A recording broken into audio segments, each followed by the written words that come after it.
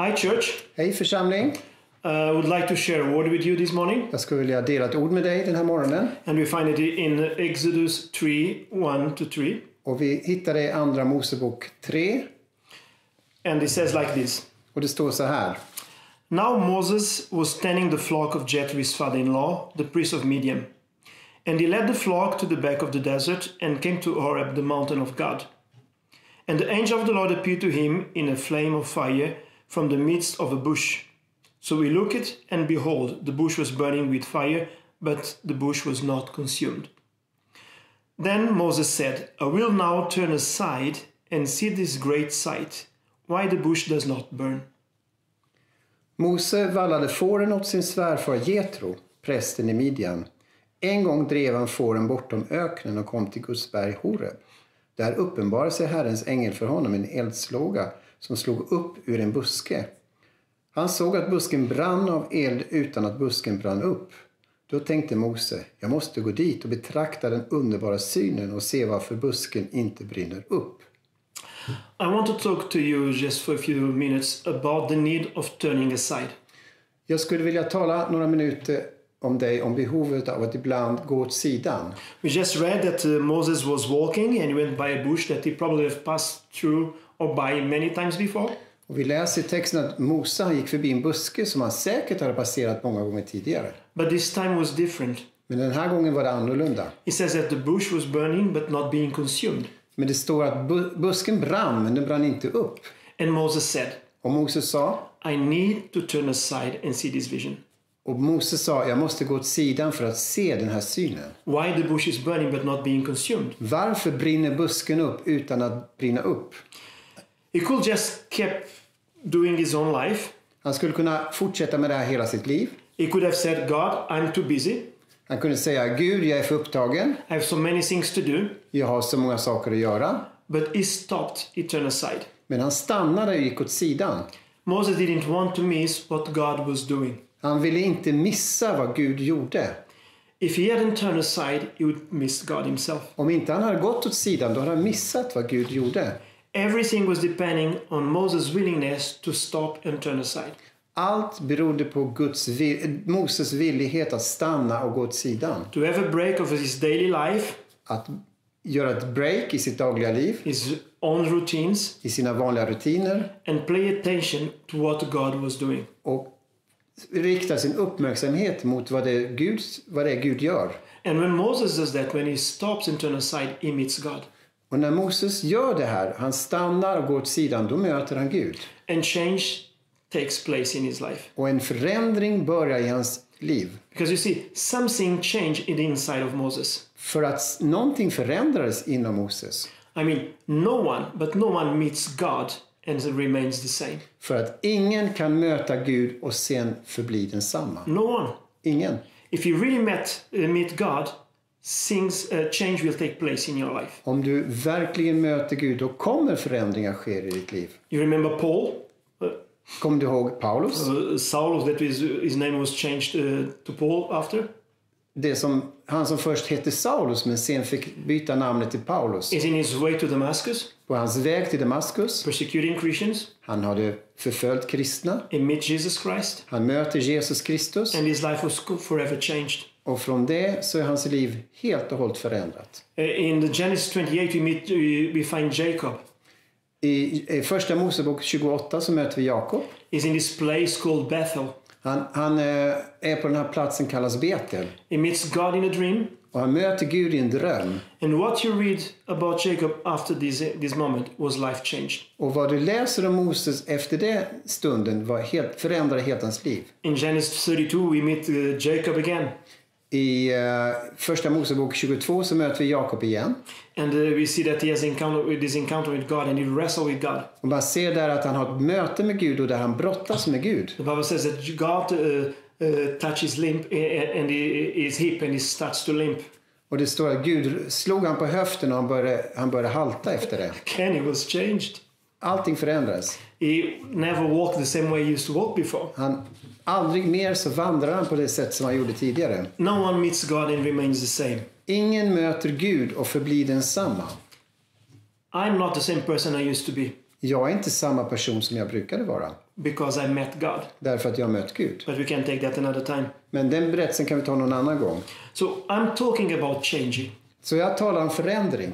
And I know that is not easy. Och jag vet att det inte är enkelt. And many times it's painful. Och ibland är det smärtsamt.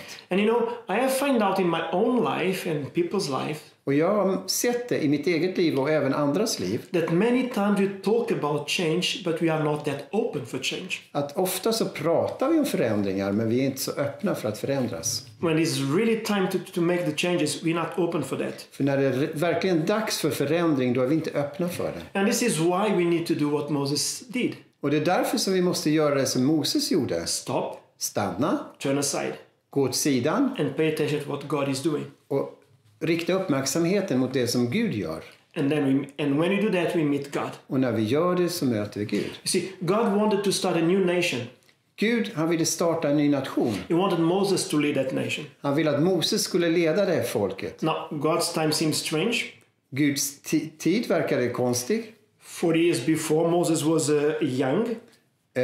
De första 40 åren när Moses var ung. He had the, access to the best education on that time. Han hade tillträde till den bästa utbildningen som fanns på den tiden. He had mighty connections. Han hade fantastiska connections med mäktiga personer. Now he was an unknown shepherd hiding in the desert. Nu var han en helt okänd herde som gömde sig i öknen. Forgotten by his own people. Han hade blivit glömd av sitt eget folk. Fugitive from the Egyptians. Han var en flykting från Egypten. And it's now that God meets him again. Och det är nu som Gud möter honom igen. And God wants to use him. Och Gud vill använda honom. Moses says, who am I that should go to Pharaoh? Och Moses säger, vem är jag som ska gå till farao? Nobody knows me. Ingen känner mig. I'm slow of speech.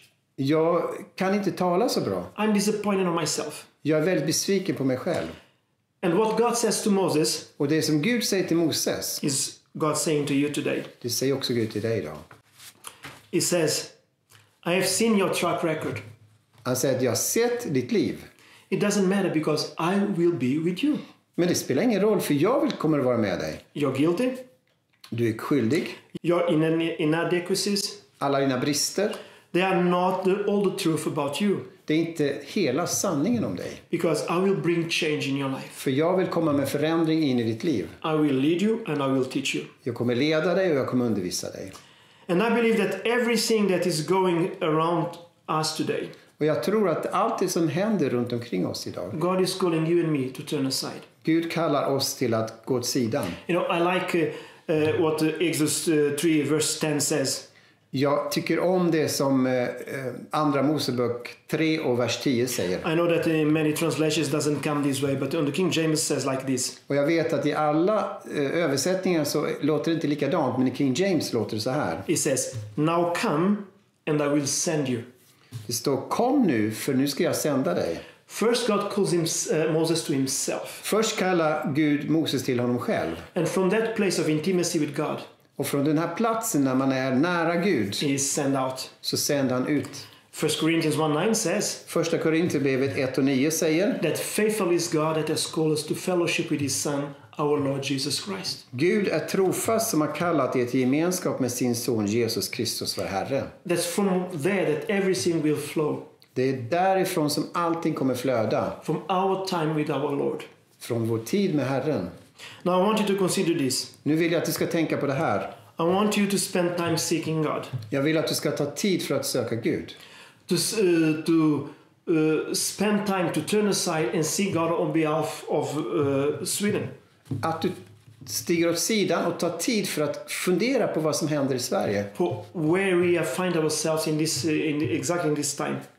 Var vi befinner oss precis i den här situationen. And let us pray. Och låt oss be. Let us seek God. Låt oss söka Gud. For the nation of Sweden. För vår nation Sverige. And we will see God coming through. Och så kommer vi se Gud kommer igenom. It's time for us to turn aside. Nu är det tid för oss att stiga åt sidan. And when I'm saying turn aside, I'm saying that it's time for us to bow our knee.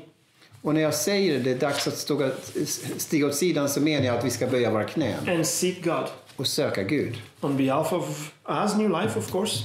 Naturligtvis med tanke på vår församling New Life. But let us think about people outside. Men låt oss också tänka på människor utanför. Our neighbors. Våra grannar. All the people in the healthcare. Alla de här personerna som jobbar nu inom vården.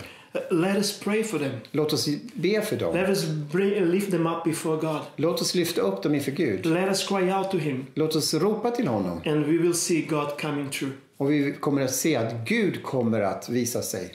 So, will you turn aside?